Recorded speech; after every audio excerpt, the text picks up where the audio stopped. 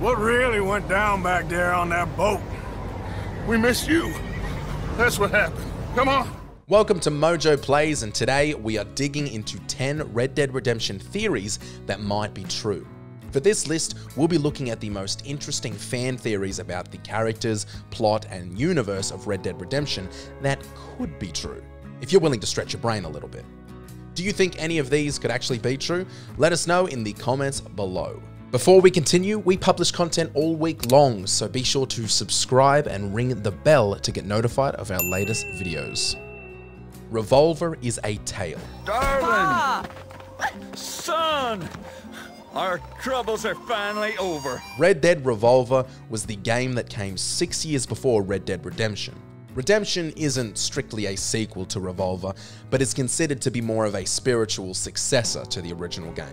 That is why the theory that Red Dead Revolver is a fictional tale within the Red Dead Redemption world has become so popular. There are two versions of this theory. Theory A suggests that the tales of Red Harlow and Red Dead Revolver exist as fictional/exaggerated stories about a real man or possibly a fictional man and are written as books. Jack explains a book he's reading to John that is eerily similar to the story of Revolver. Theory B proposes that Red Dead Revolver is a story that Jack would go on to write using inspiration from Arthur, his father, and the stories he read as a kid. Interesting stuff. Do you enjoy tales of the Wild West? Not so much anymore. I've been reading about knights. You know, of the Round Table. Blackwater Woman. What really went down back there on that boat? We missed you. That's what happened. Come on. The Blackwater Massacre is an event in RDR2's story that is only spoken about in vague detail. The game begins shortly after this event, and what we learn over time is that Dutch wanted the gang to rob a ferry with $150,000 on board. After a successful robbery, they were overpowered by police and Pinkertons, and lost a few of their own people when things turned ugly. The ugliest detail about the story that many of the gang have difficulty talking about is that Dutch shot and killed an innocent woman. But why did Dutch shoot this girl? Did he just lose control, or was it on purpose? It is never answered within the story, but some players theorize that Dutch used the woman as a distraction in order to escape the law. This theory has a lot of weight behind it because we've seen him do it before. In Red Dead Redemption 1, Dutch uses an innocent woman to put distance between himself and John. This encounter, that would come later chronologically, adds a lot of weight to this theory about what happened at the Blackwater Massacre. Oh! God damn! Plague. Undead Nightmare, the DLC for Red Dead Redemption, is one of the most popular and most enjoyed video game DLCs of all time. Fans of this zombie shooter set in the same world as Red Dead Redemption were feeling pretty assured they would get a taste of Undead Nightmare 2 once RDR2 released. But after 5 years, fans are getting less hopeful. In northeast Lemoyne, players can find an abandoned settlement reminiscent of The Walking Dead with "Stay Out, Plague" written on the locked barn. Other eerie messages written around town helped fuel the theory that this was the setup for Undead Nightmare 2. 5 years later though, I feel like we're grasping at straws on this one. Landon Ricketts is Red Harlow. What a great way to improve border relations. After John narrowly escapes death in an effort to get to Mexico in Red Dead Redemption, he can eventually come across a town and a retired gunslinger. After the gunslinger and John exchange jabs, he reveals himself to be Landon Ricketts. John's reaction is enough to let us know that Landon is no joke in the Red Dead universe as a legendary cowboy. Some players theorize that due to their skills, their striking resemblance, and how little is known about Harlow post-Red Dead Revolver and Ricketts post-Red Dead Redemption, that the famed gunmen are one in the same. There isn't much to back this theory apart from resemblance, but perhaps we'll learn more in Red Dead Redemption 3. Who is Francis? Hey, can I ask you a strange question? I mean, it sounds ridiculous, but I'm on the level. I don't have a clue what you just said. Well, I'm sorry, sport. There's these funny rock carvings. They look a bit like this. Okay. When wandering past a cabin near Strawberry in RDR2, the player can encounter a strange red-haired man by the name of Francis, who explains to the player how he is searching for carvings in rock formations. The player can find these carvings all over the map, many of which depict future historical events, and some even feature Francis himself or a man dressed in similar attire. Once returning to the cabin, the player finds a woman who he thinks is Francis's wife. The woman turns out to be his mum, and in her arms is a red-headed baby with the exact same birthmark as the adult man we met earlier. Oh, and the same name. It's assumed that due to this, as well as the sketches on the walls depicting Francis moving through a portal and futuristic structures like the Empire State Building, that Francis is a time traveler. There is also a theory that suggests he is connected to the Epsilon program in GTA 5, the Scientology-esque cult that depicts a man with the same birthmark as a possible descendant of the famous Emperor of the Fourth Paradigm, Gavin the Time Traveler. I'm looking for my mate Gavin. Somebody help me! Another entry that is directly linked to the portal depicted in the cabin that Francis, the possible time traveler, was hanging out at.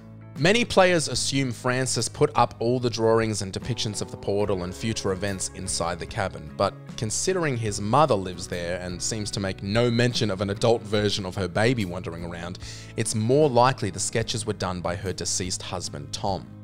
Keep that name in your mind. Throughout RDR2, the player will encounter Nigel, an Englishman who is constantly in search of his friend Gavin. He never finds Gavin, and neither does the player, but should they kill Nigel, they will read a letter that tells the story of Nigel and Gavin's arrival and their exploits in the Wild West. The letter written by a man named Tom. Some players theorize that this Tom and the Tom who is the father of the time traveler Francis are one in the same, and that Tom is not dead and Gavin is not missing, but they simply entered the portal depicted in Tom's drawings. Did any of that make sense? Damn. Gav! Gav! Emerald Ranch. Emerald Ranch is an interesting location with an off-putting aura and a ton of evidence scattered around to draw players to an understanding about its history. Here is what we know about Emerald Ranch. It's quoted as a strange place by NPCs, and Hosea himself says there's something strange about that place. We know there are two residents still on the property, a father and a daughter, the latter of which never leaves the house. There is a letter found at another location where a woman named Annabelle is writing to her cousin Miriam.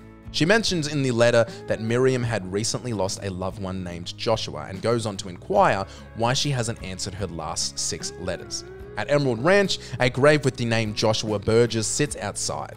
This has created the theory that Joshua was the love interest of the daughter, who is Miriam, and that the father killed Joshua and now is keeping Miriam against her will. Players can even spot Miriam looking out of the top floor window. Creepy. Manzanita Post murders. This one, like the rest, is a little complicated because it has a few pieces to the full picture. First is the Norwegian photo and Norwegian journal entry found at Manzanita Post, a small settlement in the wooded region of West Elizabeth. The photo shows a man and a woman with an infant child, and on the back the word unclean is written in Norwegian. The journal entry is written by someone who says, "They hate to sleep because their faces are the only thing I see, their screams the only thing I hear, and father says it was the only option." A newspaper scrap found nearby talks of a man, a woman, and 2-year-old child who were beaten to death.